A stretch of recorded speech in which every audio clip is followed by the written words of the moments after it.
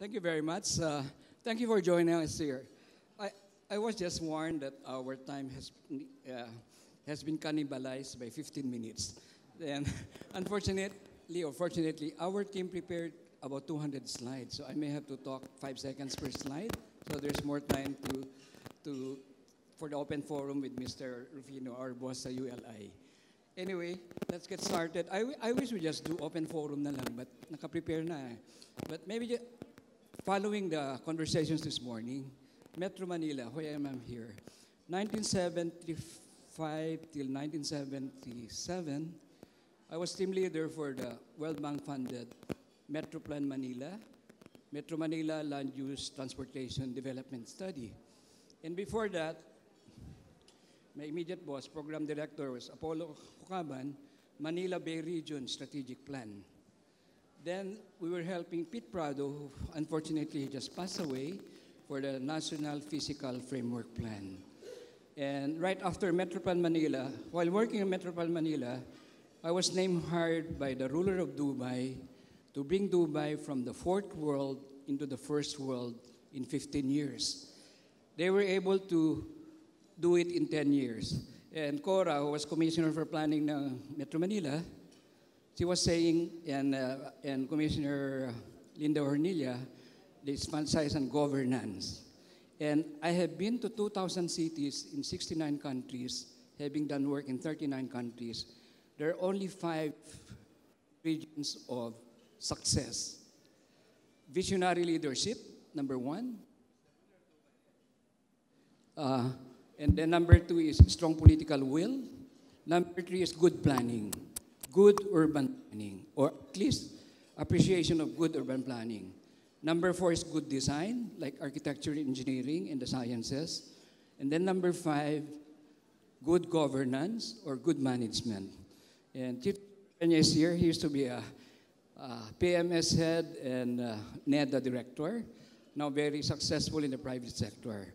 And what's happening in our country, it's always been private sector-led, and the government is in a cuts-up situation.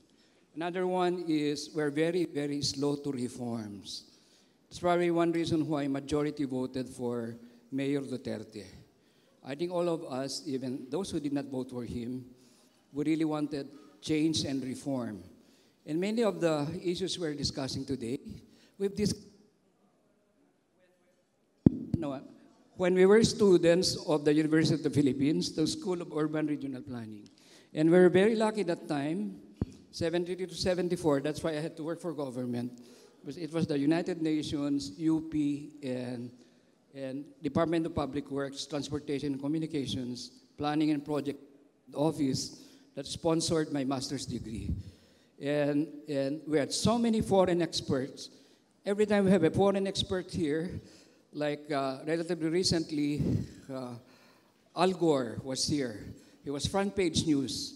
Everything he said, we discussed it when we were students, addressing the hazards before they become disasters. Every time we get a foreign expert, they get headline.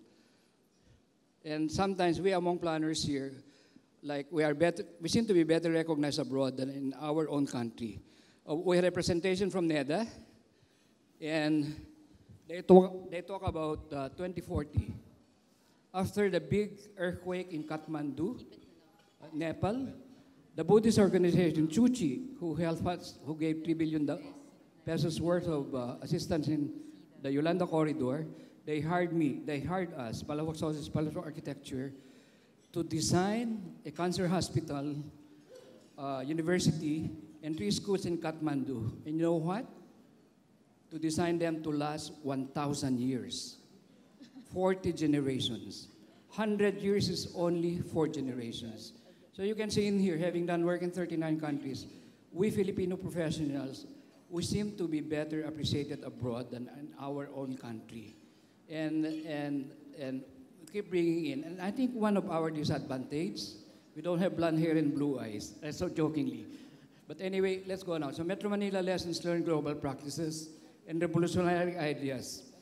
The best practices, when we practice this abroad, we get paid and recognized. When I talk about it in our country, they call me a revolutionary ideas. So it's best practices abroad, You introduce us here, you're just a local expert, you're not a foreign expert. It's revolutionary. And we'll see how we came that way. And so global best practices, the top 10 cities in the world: green cities, smart cities, livable cities, sustainable cities, resilient cities. What can you see there? From Asia, Seoul, Korea, Hong Kong, and Singapore. Why? They had the correct models of urban planning. European cities, vertical cities, smart cities.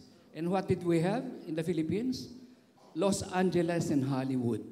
I've spoken to 3 mayors of Los Angeles, and they were telling us, Urban Land Institute, American Planning Association, American Institute of Architects, they were telling us the Los Angeles planning, which is automobile-oriented, is a 70-year-old mistake.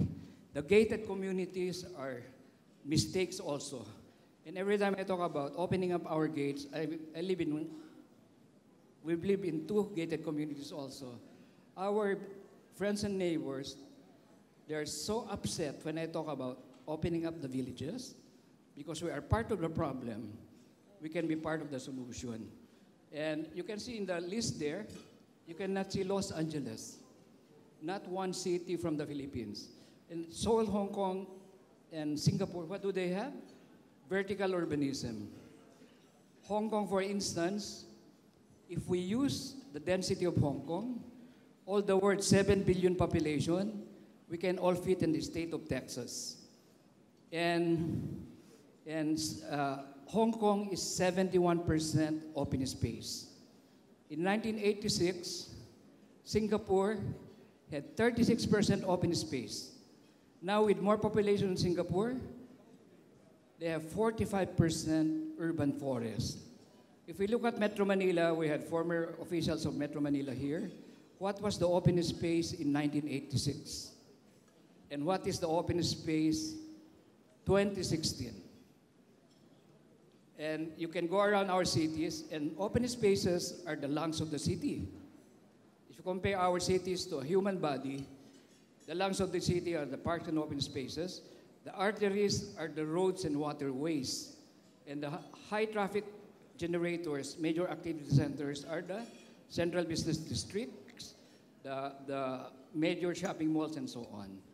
So if you compare our cities to a human body, our cities need a lung transfer because binenta na. They sold already our lungs. You need a heart transplant because our CBDs are, the arteries are constrained. So we need a heart bypass, and our roads and waterways are full of cholesterol. So our cities are not decaying, it's dying. And people like us who have worked abroad, we feel so sorry. I just came back from Chicago yesterday. And what? Daniel Burnham planned Chicago 1909, and the Philippines 1905. While the Americans were here, we followed the principles of Daniel Burnham, City Beautiful movement and City Efficient movement. We followed that. Boulevards, open spaces, River Seine, Pasig River, the canals of Venice, the esteros of Manila, and Manila Bay, the Bay of Naples. Until now, Chicago is following the principles, although they keep updating it every year.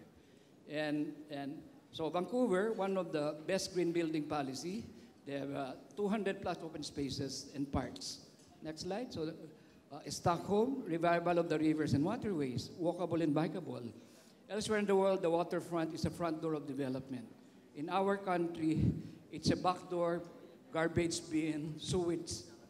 It's a back of the house. Elsewhere in the world, in Dubai, they have to create artificial islands to have more front door waterfront developments. Next slide, please. Bicycle, Copenhagen. The prime ministers of Scandinavian countries, they bicycle to work. And earlier, J.B. Arcito quoted the mayor of Bogota that the indication of a first world city is when leaders, especially the rich, use the public transit. When you have leaders in a convoy of cars, it's a third world country. Next slide. So they have Portland, one of the longest bicycle lanes in the world. Freiburg, Germany, car-free. No cars inside the city, only public transit, bicycle, and pedestrians. Barcelona, Spain, walkable community. Many of us may have gone there, the Las Ramblas or La Rambla. You only have one day, you just walk the street, you can see the culture, the history, the cuisine, the variety of architectural styles and character. Hong Kong, I mentioned about Hong Kong, 71% open space, and one of the smartest cities in the world. Next slide. Singapore, they recycle everything in Singapore because at the moment they're relying water supply from Malaysia. So it's a national defense issue also. So when in Singapore now you flush your toilet, you'll eventually drink the same water, but of course it's treated. Next slide. Seoul, Korea. This picture had a skyway, then a road covering a canal. Next slide. And today this is the skyway, the urban road. The mayor removed it. I think she's now the president, made it into recovered the canal. That's really truly an urban renewal. Next slide. Crime mapping in Santa Cruz, California.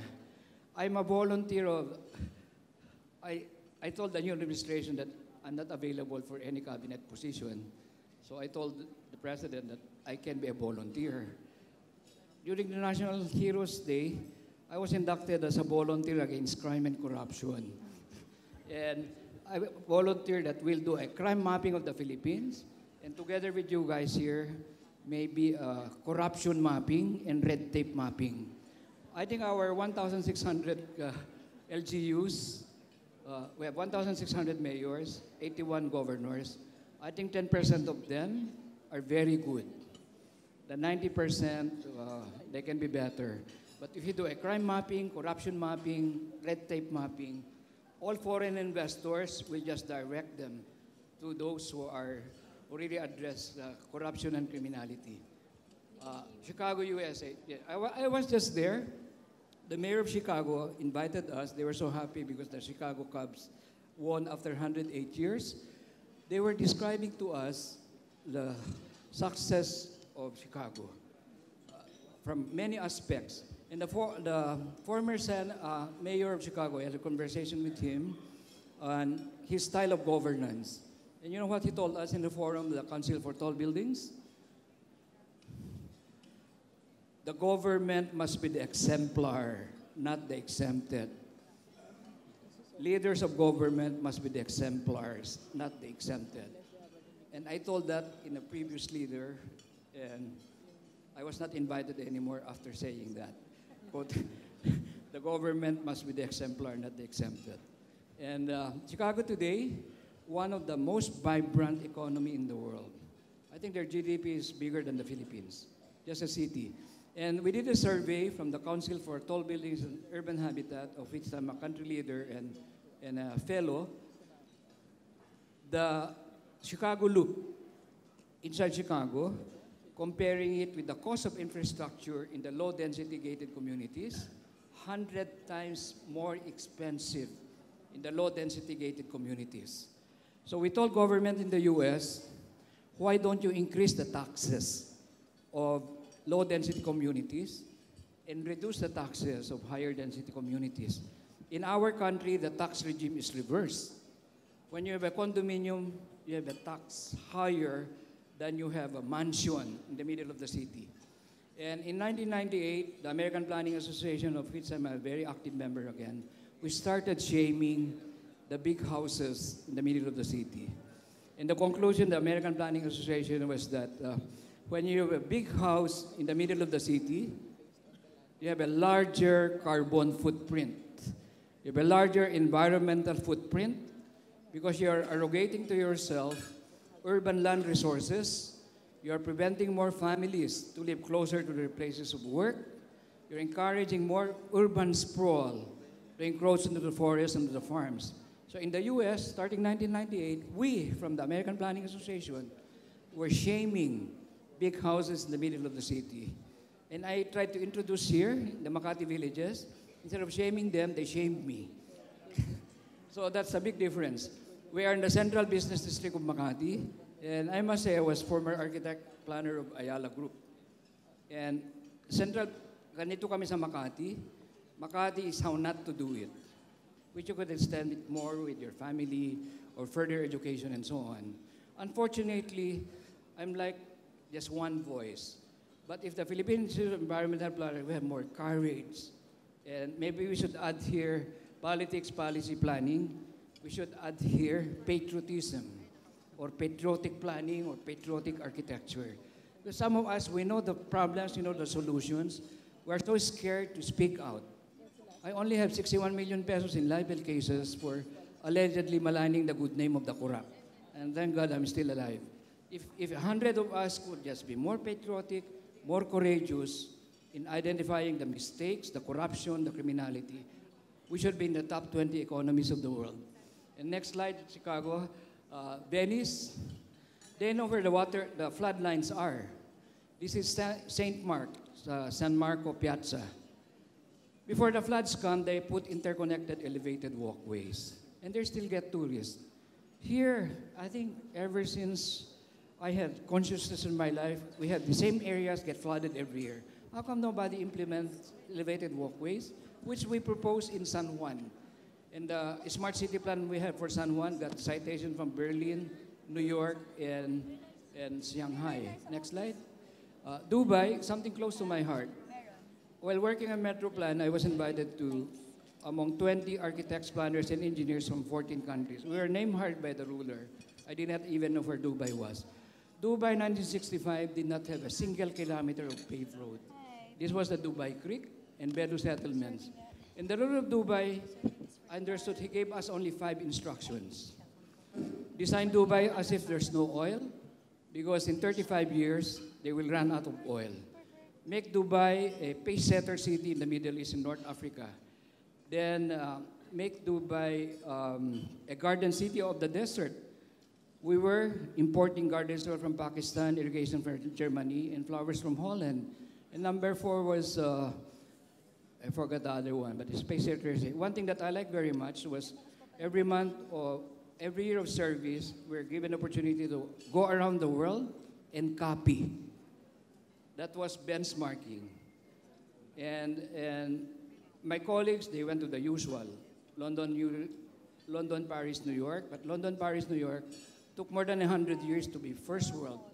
So I searched around the world, which are the cities that became first world in less than 15 years.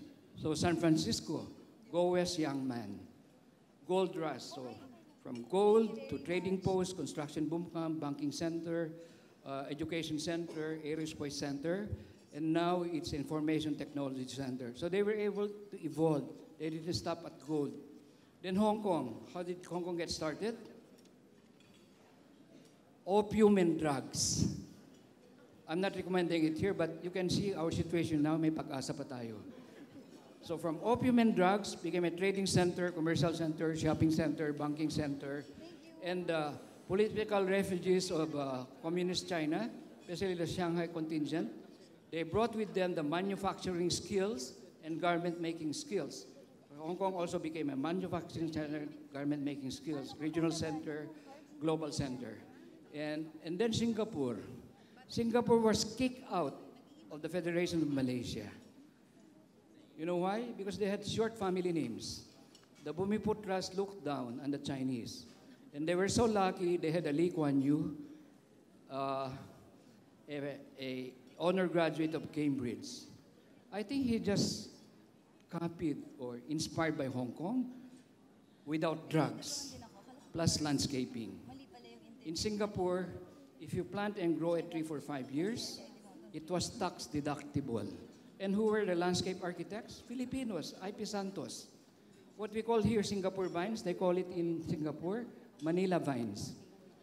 So, first 5 years, tax-free. And when we were doing Dubai, Singapore was always in the conversation because 1977, every 30 minutes, a major ship calls at port of Singapore. Every 20 minutes, a dwelling unit was turned over. Which Lee Kuan Yew said, before they start building cultural centers and so on, every Singaporean must have a roof over his head. And then Zurich and Geneva, again, they accepted the refugees of the world wars in Europe, the French and the Germans and the Italians. They brought with them to Switzerland chocolate making and watchmaking. So Zurich and Geneva started with watches and chocolates. Then became banking center, regional center, shopping center, and all of that. So all that conversation, I brought it back to Dubai as if Dubai has no oil. And that time Dubai was 98% oil income. Today Dubai is only 2% oil. They earn more from Emirates in the airports than oil. Sports tourism, shopping center, and so on. So I'm sharing this with you. We should really keep on changing and reforming. And after a master's degree at UP, working on Metro Plan and so on, when we went to Dubai, it changed the whole storyline and planning because the logical process, data collection, problem identification, goals, establish your goals, then alternatives, then your preferred plan. In Dubai, instruction of the ruler is no data is data. That's why we hired you from all over the world because you have international practice. No data is data. Make your assumptions.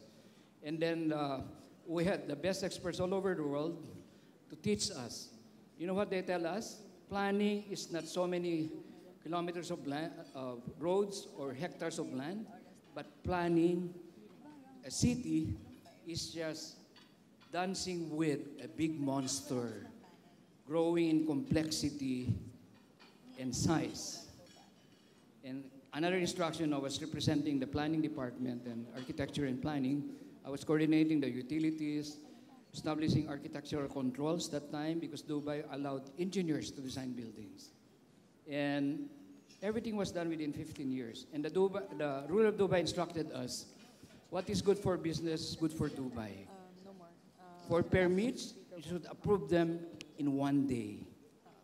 If there's anyone among the signatories, any objection, you have a fortnight, 14 days to justify your objection, or the permit will be automatically be approved. And the ruler told us, because I'm paying you only 6 hours a day. We're working only up to 1:30. So you're thinking about your work, only 6 hours. The businessman, it's his own name, his own money, his own reputation. And look at Dubai today. Every Dubai citizen, there are 10 jobs available. Every Dubai citizen, there are 6 tourists available. And Dubai has no personal income tax. I wish we could do that here because in our country, the corrupt and the smugglers are tax-free. But with just value-added tax, everybody pays tax. If they want to have value-added tax, you plant your own vegetables in your home so you don't have to eat in the restaurants.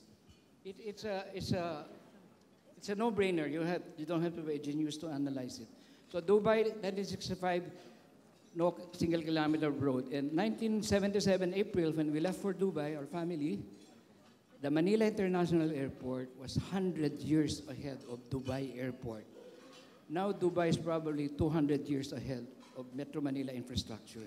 They're building the largest airport in the world, combined capacity of Chicago O'Hare and London Heathrow. That's a Dubai Creek today. That was dreads. They borrowed money through Lloyd's of London, leverage it against future income in oil. Why can't we do that? We can leverage it against future income in gold and silver and so on. They have more landscaping than Metro Manila, imported soil, irrigation, and borrowed money with a good plan, good development plan. So we just go. The Palm Islands, they only had 70 kilometers of waterfront. So Sheikh Mohammed decided to do the Palm Islands just to add artificially 2,000 kilometers of prime real estate. Maybe Raymond can talk about it later. He just came back from Dubai this morning. Next slide. So Dubai ports, one of the largest beaches in the world. And Al Maktoum International, by 2020, they're hosting the World Expo. I think this is about 6 or 10 runways in Jebel Ali, Dubai. The tallest building in the world, 828 meters. Sometimes our colleagues in the environmental professions are against mega tall, super tall buildings. I'm a fellow of the Council for Tall Buildings and Urban Habitat.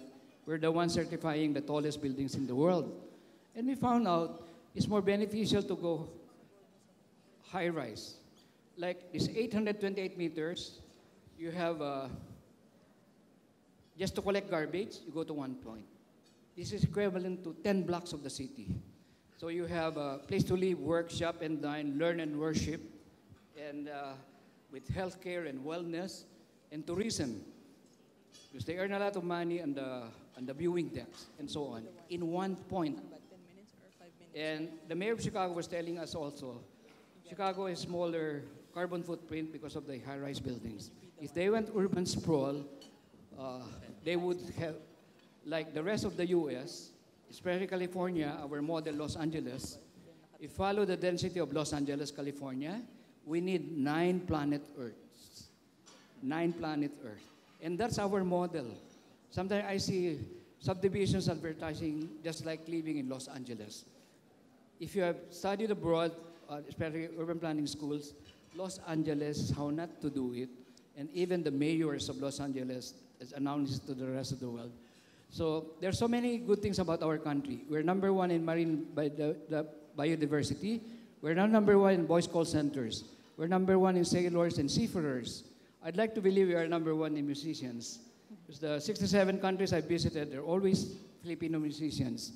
We are number 2 in BPOs, and we're number 2 in geothermal energy. We have the 3rd longest coastline, and some countries, they go to war because they don't have a coastline, like Iraq invading Kuwait, or Dubai had to reclaim islands so we have more waterfront. We're number 4 in gold, number 4 in shipbuilding, number 5 in all other mineral resources, and number 12 in human resources. And they say the Filipino are the best global citizens of the world. Unfortunately, outside the Philippines. From the 1930s to the 1970s, we were number 2 in Asia, second only to Japan. That's why the rest of Asia, they voted that time that Metro Manila had the highest development potential as a financial center. And we're competing against the Shah of Iran, who had so much money for Tehran, or Japan, the biggest contributor, ADB, for Tokyo. But the rest of Asia, they thought we will be number 1 as financial center. The Japanese agreed only, provided the president of ADB will always be Japanese. And if we address corruption, criminality, climate change, politics, poverty, pollution, infrastructure, incompetence, traffic and transportation, even HSBC and Goldman Sachs has forecasted by 2025, the Philippines should be in the top 20 economies of the world. And by 2050, we are number 16 in the world. And I'm not surprised. By 2021, we'll be 500 years old as the Philippines. And with Western civilization, Metro Manila will be 450 years. And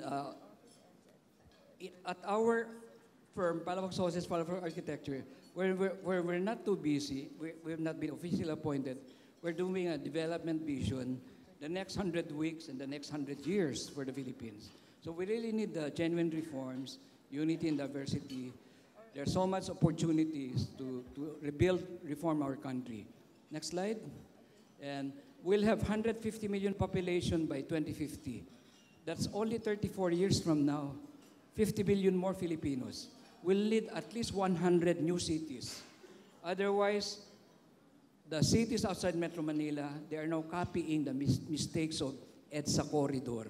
They are not following the mistakes of Metro Manila. We know that because we just finished the planning in Zamboanga. We're doing now Pampanga. And the mistakes of Metro Manila being repeated in the provinces. So that's the growth of Metro Manila for the next so many years. And the central business district along EDSA. EDSA was planned by the American Corps of Engineers in 1945. We should have had 6 circumferential roads.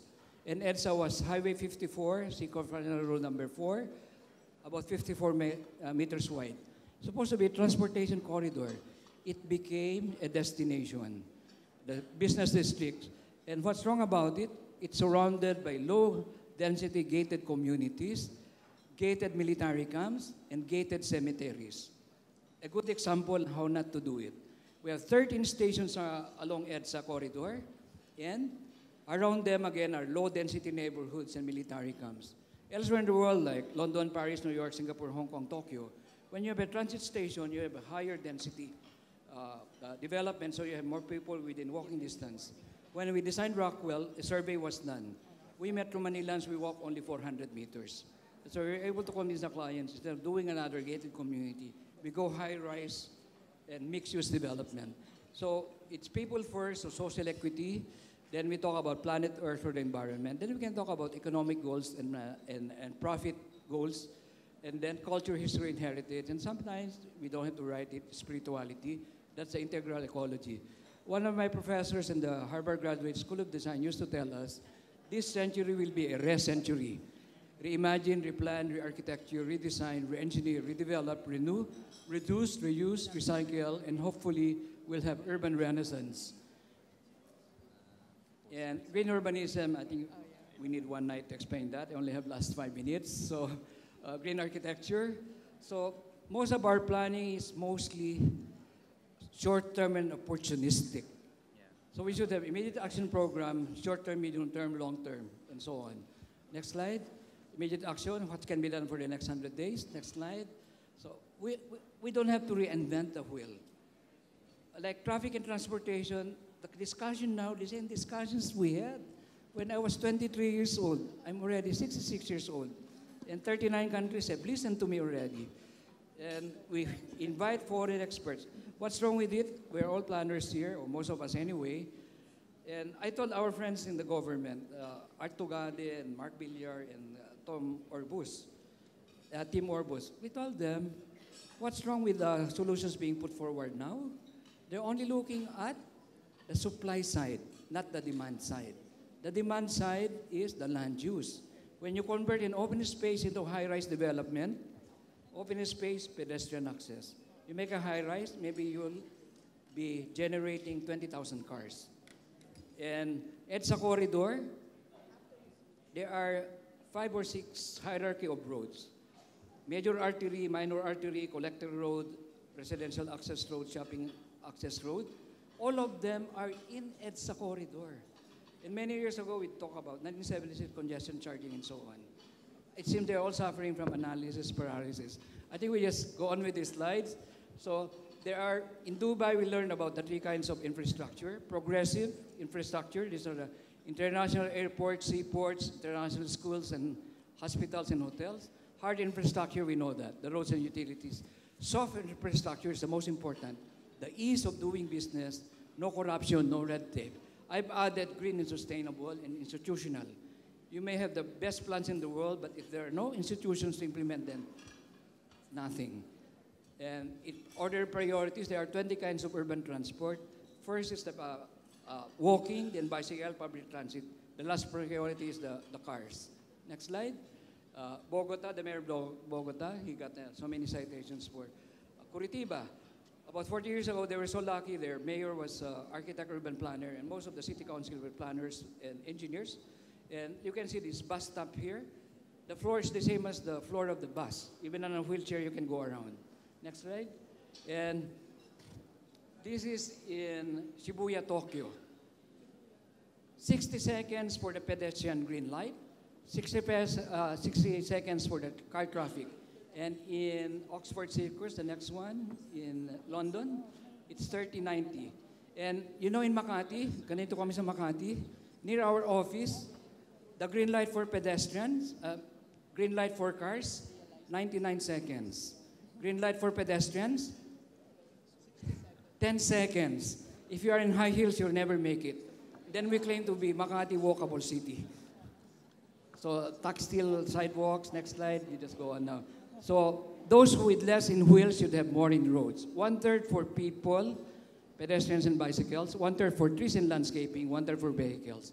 And urban renewal, we just go fast na. Next slide, next, Pasig River. Water transport, Manila Bay, Pasig River, and Laguna Lake. We started with the hazard mapping for San Juan before, and 3 levels of access. The street level, the elevated walkways, and elevated monorail to interconnect with the MRT and LRT, and addressing hazards like flooding, mitigation, and adaptation. Next slide. This is in San Vicente, Palawan. We have consultants around here also. We won a citation in London as one of the top 8 best planned projects in the world today. And when Karima and my wife Wilma went to London to accept it, The downside of it, the land values became 7,000 per square meter. When we started planning, it was only 300 pesos per square meter. So again, the urban poor have been left out. Airports are gateways to a city. Wrapping up now, maximizing our ports. Next slide. And turn your roof into gardens. And food miles. Where did the food come from? 1,300, 2021 to 2121, we're working on that. Urban growth corridors, growth centers. You cannot address the problems of Metro Manila unless we develop the provinces.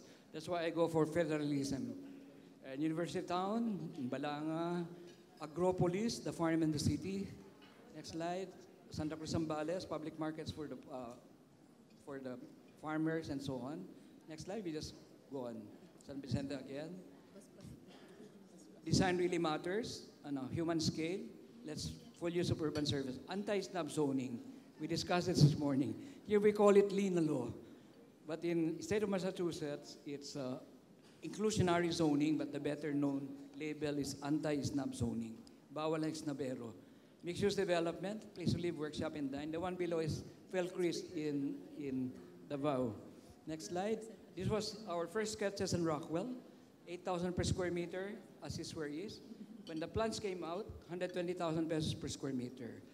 Good plan helps, but one thing about it, when you do a good plan, again, the poor gets priced out. Next slide. Next slide, the High Line in New York, the open spaces. Central Park, New York. Next slide. Next. I think we don't have enough time, and so on. We just set the slide so we have more time for conversation. Thank you very much. You just continue these slides. Just roll it. Just roll these slides. That one is, hold on, just one. In 2006, 60th anniversary of the United Nations, I was speaker in New York. I recommended to interconnect the whole world, 6 continents of the world, by bridges and railways. The first reaction was, what's this crazy Filipino talking about? The next day, people were congratulating me. They estimated the cost, cheaper than the Gulf War. So a peace and development initiative is cheaper than war and conflict. So I also presented interconnect the whole Philippines with bridges and railways. It would only take from Lawag to Davao 3 hours with a maglev train. So postcards from the future, we send this to mayors on their birthdays. The uglification of our cities, and we send them a picture, postcards from the future. Some of them, they hired us. Some of them are very upset. Maybe we can do it together as planners and the developers. We take pictures of the uglification of the cities, and we'll help you come out with the postcards from the future. So we just roll this now. It's better than writing your complaint in writing. We do it in urban design perspectives. And I think we all like to live in master plan, urban planned, environment-friendly cities, communities that are better connected, more livable, more walkable, safer, better lighted, integrating places to live, workshop, and dine, learn and worship with some 24-hour cycle activity centers. Thank you very much for the extension.